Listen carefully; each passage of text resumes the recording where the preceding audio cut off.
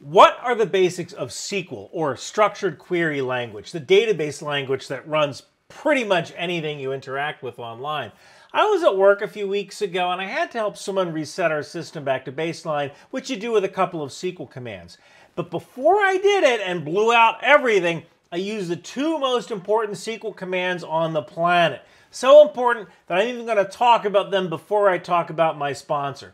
Those commands are begin transaction and rollback transaction. These two commands will save you a lot of heartache, and I'm going to tell you about them right after I tell you about something else that'll save you a lot of heartache, and that's Atlas VPN.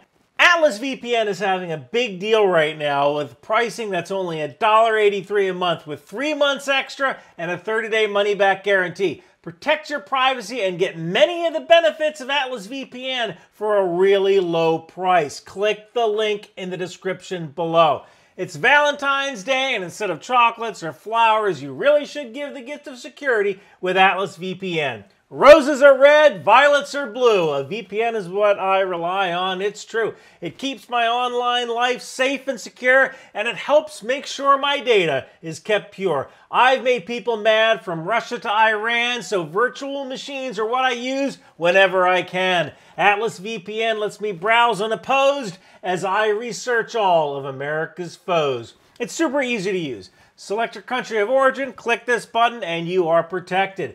Atlas VPN acts as a tunnel between your computer and the public internet so that hackers and rogue government agents can't penetrate. So click the link in the description below to take advantage of Atlas VPN for $1.83 a month with 3 months extra and a 30-day money-back guarantee. Protect yourself and your Valentine. Thanks for sticking with me. So if you work in cybersecurity or in programming, sooner or later, you're going to encounter some kind of situation where you need to run some kind of SQL command to either fix something or reset something, or just query some information and you don't have a programmer around. Now, if you want to follow along at home, the SQL script code that I use to create the database we're going to see in this example can be found on my GitHub or my website. And you can access that from the link below as well.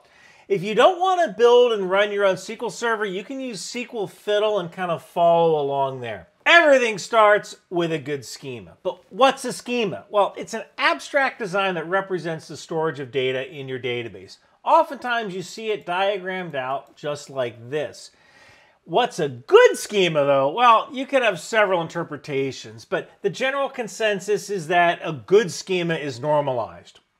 So what's normalization? Well, normalization is the practice of organizing data, eliminating redundancies, and establishing good relationships in your tables. So what's a table? A table is a database object that represents all data in a database. You can find your tables by opening up SQL Manager, opening up databases, going to the database, and expanding tables. And here are my tables. So how do we get information from a table? Well, that leads you to the most important command in SQL. It's known as select. You're probably going to be using select a lot. So let's say I have a table named employee right here, and I want to get everything in that table. SQL is actually a pretty intuitive language. All we do is say select star from employee. And here is your data. Now the star or asterisk means get everything. So if we only want a few columns like just the first name and last name, we would say select first name, comma, last name, no asterisk, and that just gives us the first and last names. But what if we want a specific set of records? Well, that's where the where clause comes in. So let's say we want to get a list of all employees who have been terminated. Let's say in this terminated field, employed is a 0 and terminated is a 1. Then all we would say is select from employee where terminated equals 1. Now, this gets me a list of all terminated employees. Note that you can also use a greater than or a less than to chain these queries together. So let's say we want to get a list of all of the current employees who make over $100,000 a year. I would just say select from employee where salary is greater than 100,000. And that gives me a list of everyone whose salary is greater than 100,000. But what if you want to match strings with wildcards? Then you can use the keyword like. So let's say I want to get everybody who has the string Beth in their last name. Well, I can do select from employee, where last name, like, and I'm going to use a wildcard here of %, and Beth. And this will give me a wildcard match for anyone whose last name has Beth at the end. So that could be an interview question. What's the difference between like and equals? And the difference is that like allows for wildcards. Now, if you look at this table, you'll see a column for job code. Now, this job code goes to another table called employee type.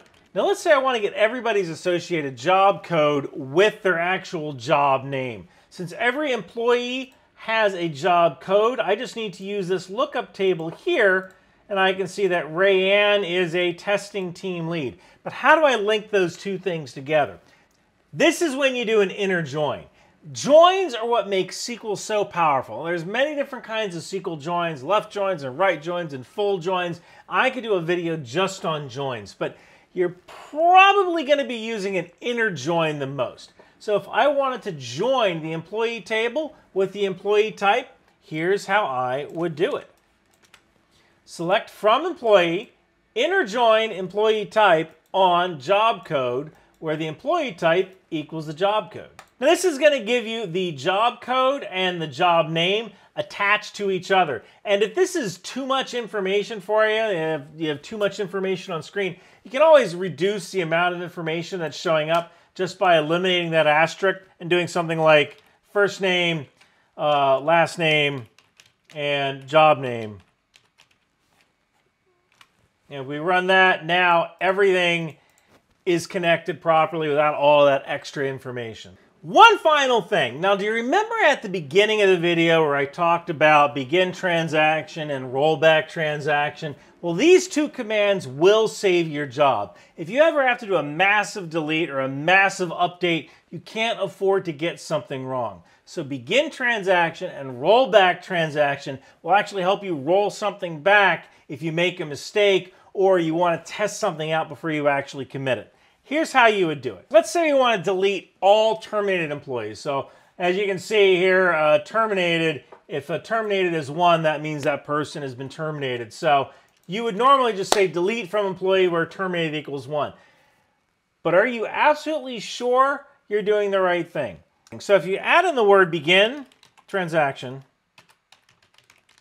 and after you actually do the delete, roll back the transaction, what this will do is it will prevent the transaction from fully committing. So we'll be able to see what it looks like before, after we commit, and after we roll back. All right, so here we go. So before we commit, before we actually do the delete, we can see that the terminated people are in the database. This is what we want because we haven't deleted anything yet, right? After we delete, right here, we can see that there are no more terminated people in the database. So the plan worked. But if we come back to here, we can see after the transaction has been rolled back and we do a select of all employees, these employees magically reappear.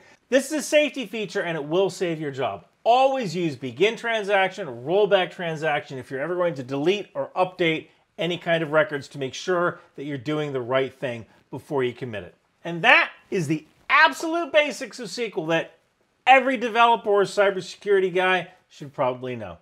And thank you so much for watching.